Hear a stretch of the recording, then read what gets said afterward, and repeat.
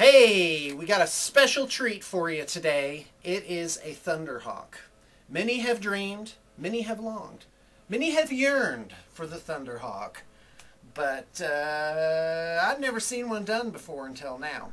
So I really have to take a bow and give due credit to the wonderful staff here at Blue Table Painting who made this reality. The turnaround time on this was about 3 weeks. And here's what we have. Everything's magnetized. It can be magnetized. These things move up and down. They're sufficiently stiff that they didn't need to be pinned or anything. These things actually come off for transport. We've got both of the main weapons. Turbo Laser Destructor, I think that's what this one's called. I'm not sure what this is. Maybe someone can enlighten us. And so also this front cockpit window thing comes off, so you can see the two guys inside there. Still pics to follow. Oh, believe me, there's going to be plenty of still pics. And this is magnetized on there. Also, the interior of this windshield has been painted with little display panel thingamajiggers. What else? These missiles are one shot each, and they are all magnetized, so as you use them, you know it's good when it makes you make a sound.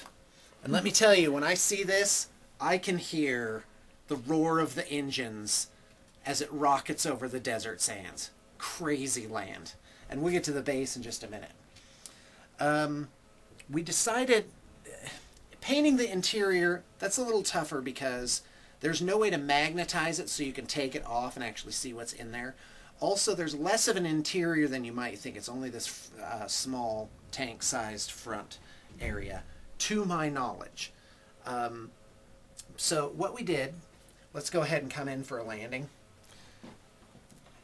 You know what? I'm just going to do what everybody wishes they could do right now. Oh, boy.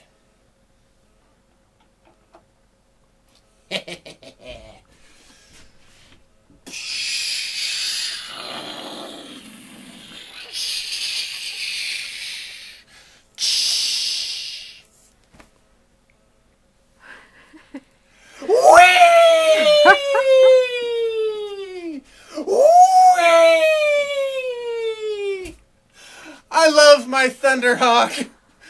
Wherever we go, everyone knows it's me and my Thunderhawk. Thunderhawk, you're so beautiful. Okay, so I should do a clip of like getting tucked in at night, and on the other pillow there's the Thunderhawk. Good night, Thunderhawk. You'll keep me safe at night. Oh my.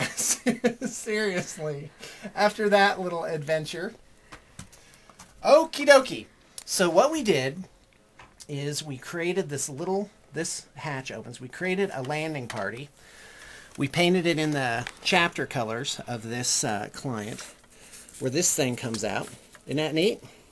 So you got a guy with an auspex and a little guy kneeling and taking up firing positions. There's no shoulder pads because they're supposed to be like the flight crew, which we saw earlier.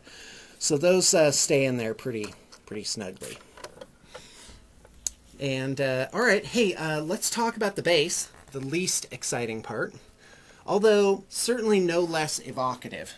This is an old Chaos Rhino. You can tell because not only of the coloration, but there's a faded Chaos symbol on it, and also a Cahorn Berserker who's been shot through the eye, and he's been there a while. He's been crustified. And I gotta say that the base really brings this piece to life. It measures, I'd say, about 12 or 14 inches in length. And it's supposed to be like this little sand dune.